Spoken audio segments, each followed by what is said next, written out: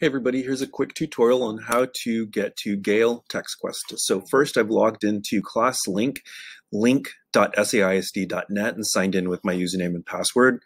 Once you're inside, you're going to look for library databases.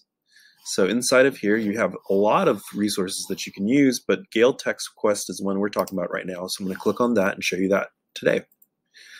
So there's actually a ton of things in there, a bunch of resources broken up by elementary, middle school, high school.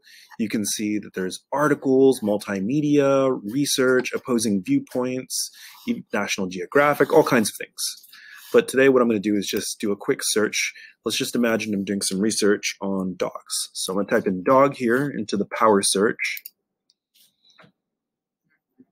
On the next screen, I'm going to see many different types of resources. There's 150,000 academic journals, 363,000 magazines, books, news, images, video clips, audio clips, all kinds of stuff.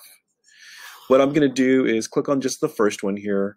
It looks like it's about dog food dilemma. Do you really understand your dog's nutritional requirements? This could be interesting for my research. So I'll click this article. Some other things that are really helpful for students is, number one, the ability for me to translate the article, to adjust font size, to be able to listen to the article, and then I may also want to download this article to my Google Drive. This is fantastic as for students and teachers.